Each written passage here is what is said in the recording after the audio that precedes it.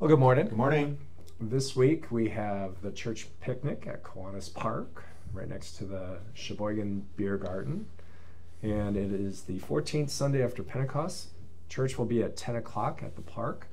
In case of rain, looks like it's going to be sunny and nice, so we won't have to worry about it. But if it does, it would be 10 o'clock here at church. But 10 o'clock this week at Kiwanis Park. Well, let's begin. In the name of the Father, and of the Son, and of the Holy Spirit. Amen. Amen. Almighty and merciful God, defend your church from all false teaching and error, that your faithful people may confess you to be the only true God, and rejoice in your good gifts of life and salvation.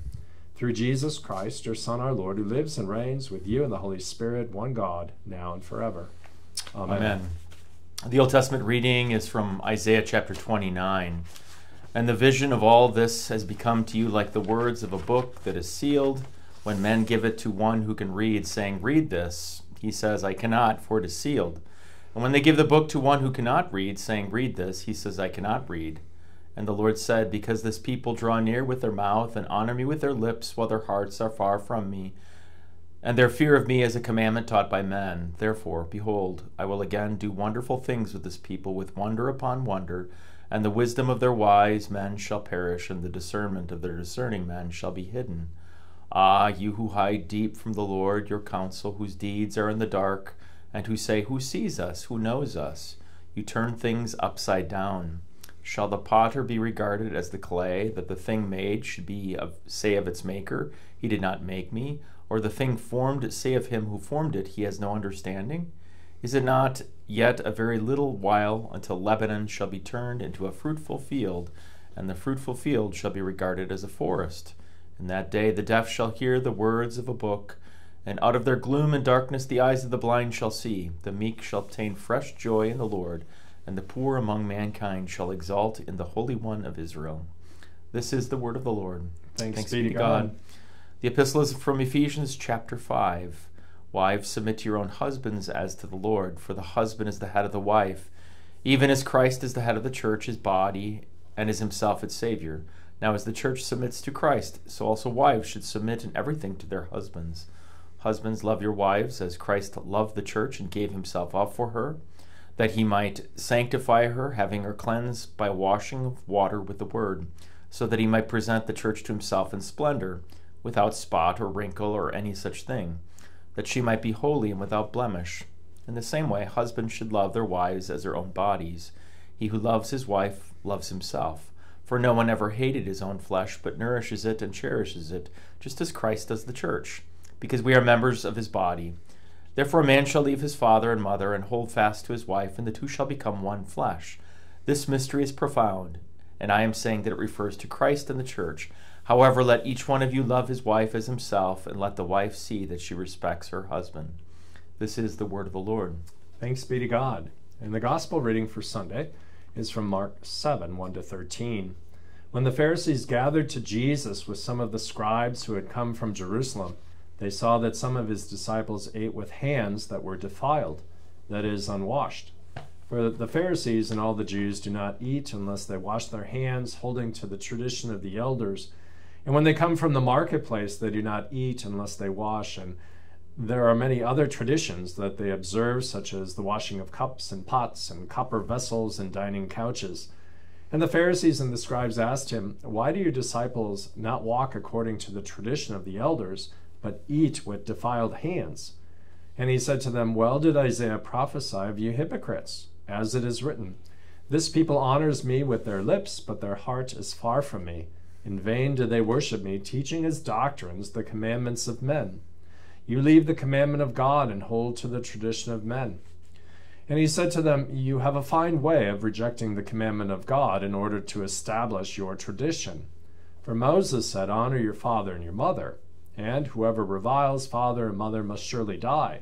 But you say, if a man tells his father or his mother, whatever you would have gained from me is Corban, that is given to God, then you no longer permit him to do anything for his father or mother, thus making void the word of God by your tradition that you have handed down.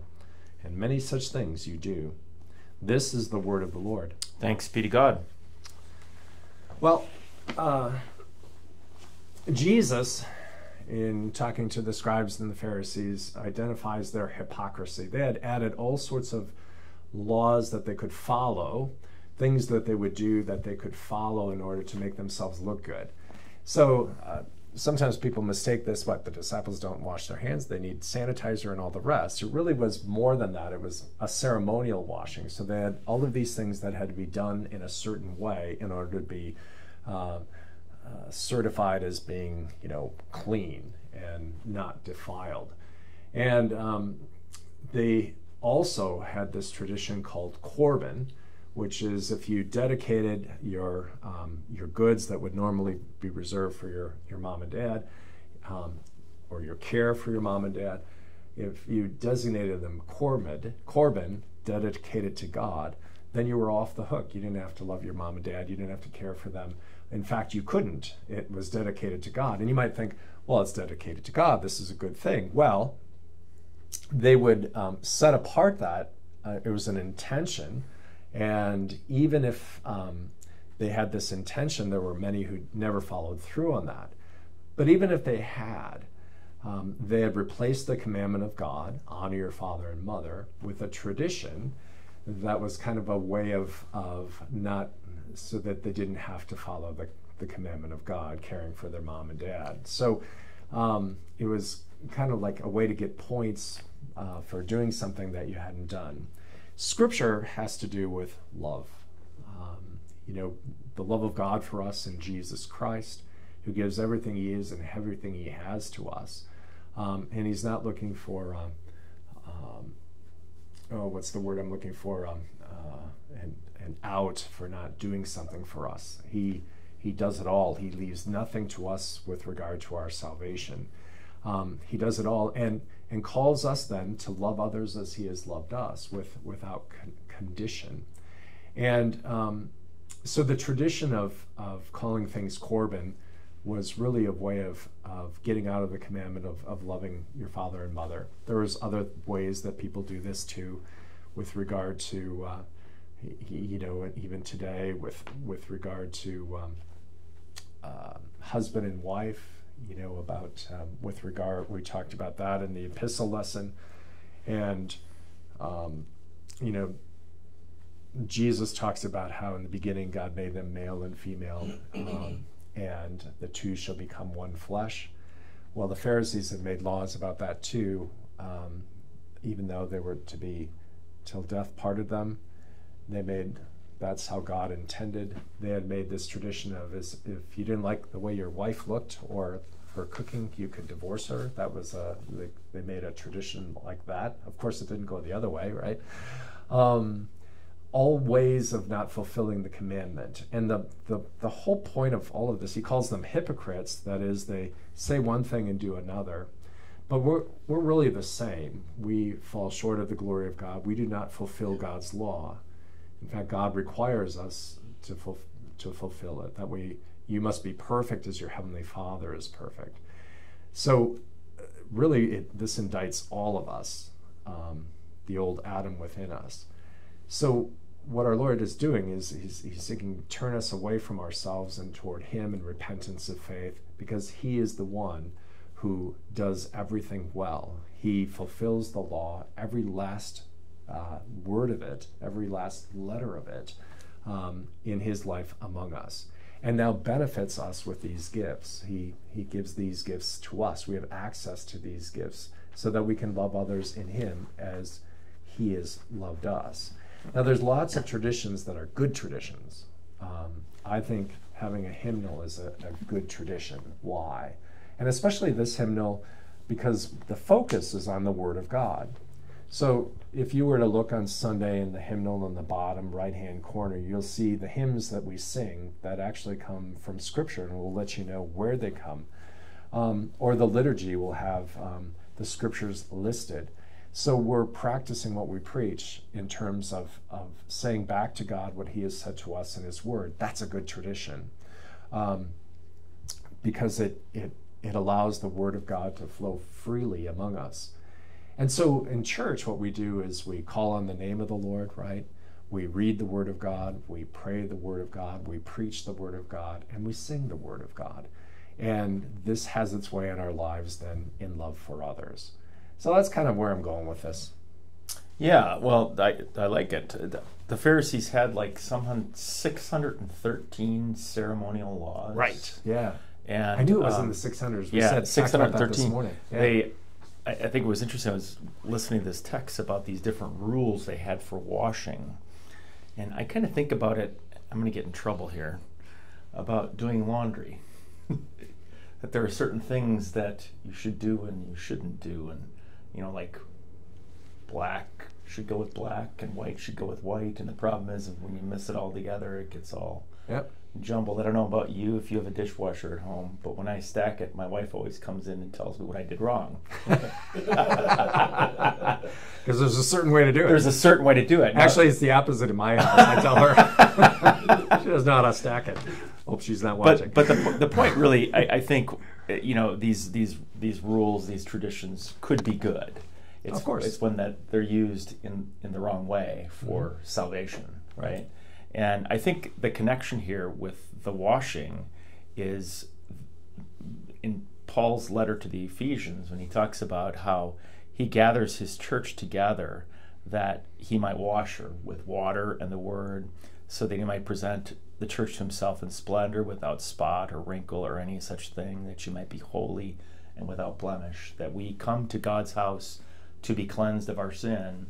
And there's always a talk in the church about how many sacraments there are. 1, 2, or 3, right? Usually we talk about baptism and the Lord's Supper, and our confessions, Lutheran confessions, talk about the possibility of confession and absolution being a sacrament itself. Really, confession and absolution is essentially turning back to our baptism, getting washed to be washed again. Yep. So every Sunday when we confess our sins, we are washed again with water and the word through those words of holy absolution. And so maybe my title should be "Come to the Dishwasher, Jesus." Yeah, maybe next time.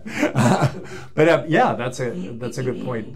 And notice that he does the washing. Right. The washing that we do, we can't get the stain out. We can't get the sin out. Try to blot it out. It's like you ever spilled coffee on your carpet and or when you get blood on something. It just doesn't go out. Yeah. So I mean, only Jesus can do that, and he's the only clean one, right? And he follows the law, perfectly, as opposed to trying to make it. That's really what the Pharisees were trying to do, trying to make it doable, right? By their extra laws, so they look good on the outside, but we're corrupt on the inside, just like all of us. And the great thing is our Lord. He washes us clean inside and out. And I think of, when you drink the blood of Christ, it's cleansing you, right? We're cleansed by the blood of Christ. And that's a really good thing. So there's lots of good traditions too. I was in chapel this week. I talked to the kids how they've had traditions handed down to them. So I started by saying, you have had this tradition of praying in a certain way. Come, Lord Jesus, be our guest, and let these gifts to us be blessed. Amen. I also talked about at night. Let's see if Thomas knows this one. At night, the "Now I lay." Do you know that one? Down to sleep. Yep. I pray the Lord my soul to keep. If I should die before I wake, I pray the Lord my soul to take. And this I ask for Jesus. For Jesus' sake. You had that at. I have that memorized because I listened to Metallica. But notice how, that's a good tradition because it's accessing praying to God for the blessings that he provides. So join us this Sunday as we gather together in his name to hear his word, to receive the forgiveness of sins, to have him wash us. Is there a dunk tank or not? No, they've decided not to do that. So we can't be washed. Yeah, well, we'll be washed by the blood of the Lamb. All right, okay. All right, with that in mind, we have a hymn. And I thought, "Oh, Bless the House" would be a good hymn to sing, where Jesus Christ is all in all. That's really what it's all about. Christ coming to us to forgive our sins, renew our faith and life. We could do all 5. That's short. Okay. Oh, bless the house, whate'er befall, where Jesus Christ is all in all. A home that is not wholly his, how sad and poor and dark it is. Oh, bless that house where faith is found, and all in hope and love abound. They trust their God and serve him still, and do in all his holy will. Oh, bless the parents who give heed unto their children's foremost need, and weary not of care or cost, may none to them and heaven be lost. Oh, bless that house, it prospers well, in peace and joy the parents dwell, and in their children's lives is shown how richly God can bless his own. Then here will I and mine today a solemn promise make and say, though all the world forsake his word, I and my house will serve the Lord.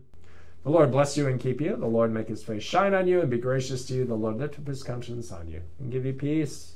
Amen.